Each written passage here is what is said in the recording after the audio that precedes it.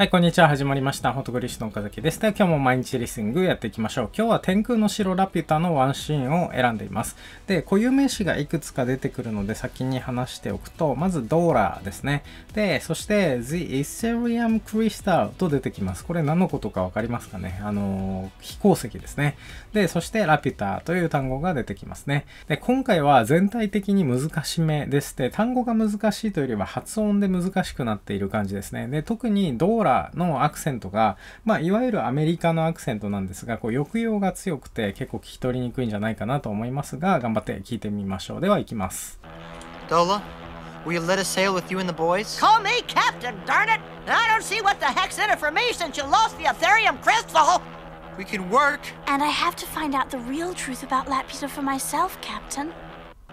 Dola, will you let us sail with you and the boys? Call me Captain, darn it! I don't see what the heck's in it for me since you lost the Ethereum crystal! We can work. And I have to find out the real truth about Laputa for myself, Captain. Dola, will you let us sail with you and the boys? Call me Captain, darn it! I don't see what the heck's in it for me since you lost the Ethereum crystal! We can work. And I have to find out the real truth about Laputa for myself, Captain. はい。という感じでした。では、ここから回答に行くので、聞き直したい方は動画戻して聞き直してみてください。Dola, will you let us sail with you and the boys? Call me Captain, darn it! I don't see what the heck's in it for me since you lost the Ethereum crystal! はい。で、ドーラで呼びかけですね。で、will you let us sail で、let を動詞の原型と来ています。で、これなんなんさせるですね。なんで、僕たちに、sail with させてくれるというふうに言っています。で、sail と言っている部分は船旅をするですね。で、この you and the boy と一緒にと言っているので、一緒に船に乗せてくれるっていうふうに言ってるんですね。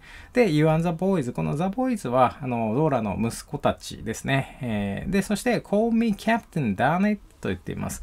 で、船長と呼びなっていう風に言ってますね。で、これ日本語版ではこのドーラの部分がおばさんなんですよね。で、おばさんと呼んで船長と呼びなという風に言われている場面が、ドーラという風になって、で、そしてキャプテンになっていますね。この damn it というのは、一応この damn it ですね。この damn itをマイルドにした表現になります。で、こういう子供向けのアニメとか、あとゲームとかのセリフではこういう風に配慮してあることがありますね。そして、I don't see what the heck's in it for me。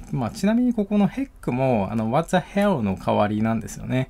で、マイルドにしてある感じです。で、これで、その what the heck's in it for me で、なんちゃら is in it というふうに言ってるんですが、この what is in it ですね、結局。で、何がその中にあるのか。これはつまり、どういうメリットがその中にあるのか、どういう利点があるのか。で、そういうふうに載せてやることによって何のメリットが私にとってあるんだいっていうふうに聞いてます。で、何のメリットがあるかわからない。で、なぜならですね。で、since you lost the Ethereum crystal で、飛行石をなくしてるからっていう風に言ってる感じですね。で、発音のポイントが、will のこの you すごく短かったですね。で、そして let us っていう感じで早くここをつなげられてました。で、ここ you 弱め、そして and の d 脱落していましたね。で、あとこの damn it って感じで、にっていう風につなげるのと、あと t の音脱落ですね。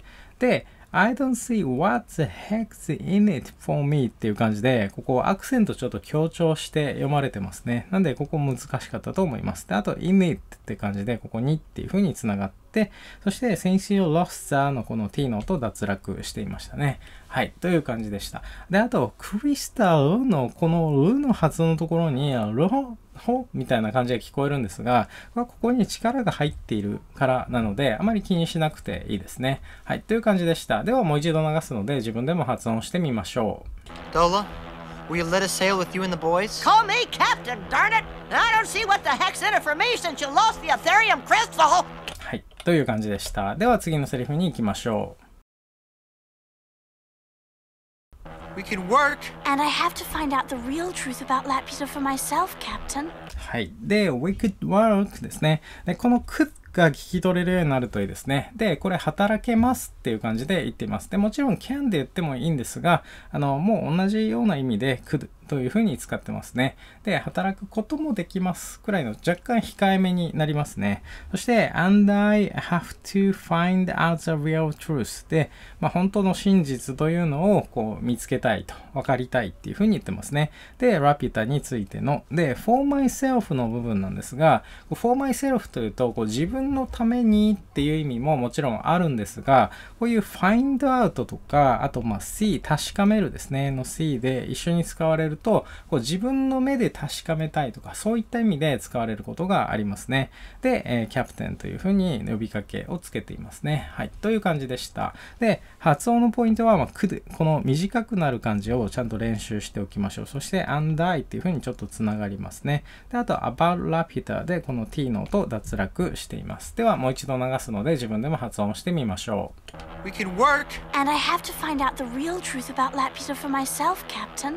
はい、では今日ここまでにしたいと思います。で、今日ちょっと難しかったですが、ジブリの英語版はアニメを使った英語学習の最初に入門に結構おすすめですね。魔女の宅急便が個人的には最初一番おすすめなんですが、魔女の宅急便については以前全セリフ解説する授業を行ったんですが、それのアーカイブをご視聴いただけるようにしています。で、これは一応有料になるのと、著作権のために、自分でDVD を所有しているとか、そういった感じで条件がちょっとあるので、そこだけ気をつけて、もし興味ある方は僕のホームページですね、概要欄に載せているので確認してみてください。では今日はこれで終わりたいと思います。ぜひ高評価、チャンネル登録、あえて文字一つでもいいのでコメントいただけると嬉しいです。それではまた次の動画でお会いしましょう。ご視聴ありがとうございました。Dola, will you let us sail with you and the boys? Call me Captain, darn it! I don't see what the heck's in it for me since you lost the Ethereum crystal!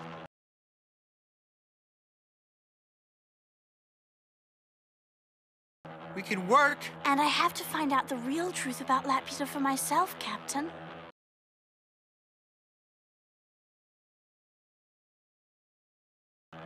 Dola, will you let us sail with you and the boys? Call me Captain, darn it! I don't see what the heck's in it for me since you lost the Ethereum crystal! We can work. And I have to find out the real truth about Laputa for myself, Captain. Dola, will you let us sail with you and the boys? Call me Captain, darn it! I don't see what the heck's in it for me since you lost the Ethereum crystal! We can work. And I have to find out the real truth about Laputa for myself, Captain. Dola, will you let us sail with you and the boys? Call me Captain, darn it! I don't see what the heck's in it for me since you lost the Ethereum crystal! We can work. And I have to find out the real truth about Laputa for myself, Captain.